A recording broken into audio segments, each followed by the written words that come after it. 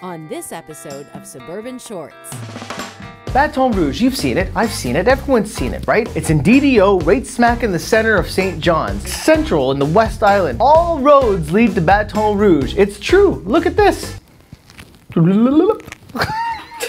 It being there for 24 years, that means most of us have been there probably for supper. I mean, I've only been for supper, but today I'm gonna do something different. Today I'm gonna do something with Baton Rouge that I've never done before. I'm going for lunch.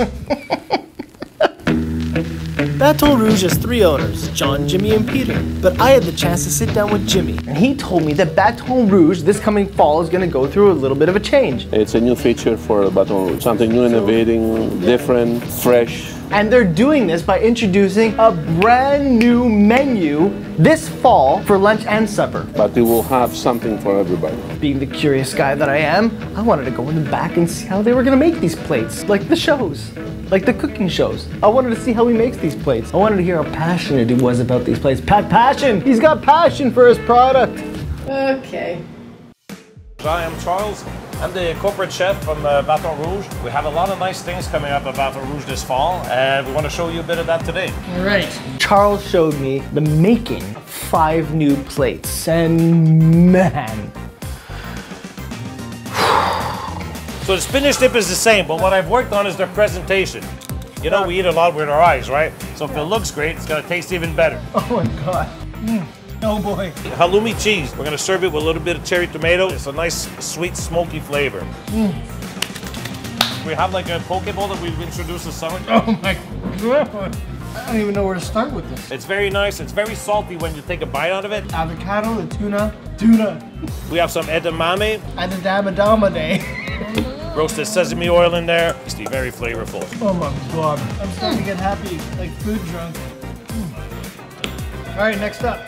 Never had lobster before in my life. Top sirloin. See our lobster tail. I don't want to go wrong with that. It's softer than fish. Oh my God, and the steak. All our steaks are going to be served with these 3 sauces. That makes a difference. Oh yeah. Now it is a steakhouse, right Jimmy? It is a steakhouse. It's the best steak that you can find in the West Island. But we need something for everyone. This is a part of the rejuvenation that they're doing. The new plates, it's going to be completely out of the Baton Rouge. You're going to say, what? What? This at Baton Rouge? We're going to be serving the Beyond Meat Burger. It's been a great success everywhere. This at Baton Rouge? It's a Beyond Burger, which means, I don't know what it means. It's not beef. This is vegetarian through and through. Excellent product. Come and enjoy it anytime. Wow. It really looks like beef. It's fantastic. It looks like a burger, though. So we all know how great Baton Rouge is for dinner. Some of us might not know how great it could be for lunch too. They have light lunch options. The food came wicked fast. I say wicked because I'm 40 years old. You're feeling light, you're feeling refreshed, and you get a chance to get out of the office for about 40 minutes, which is an incentive for me, as much as I enjoy your company. It's time for us to bring passion back in our lunches. Passion! Passion like Charles has for those plates. Time to bring passion back for our lunches. Baton Rouge!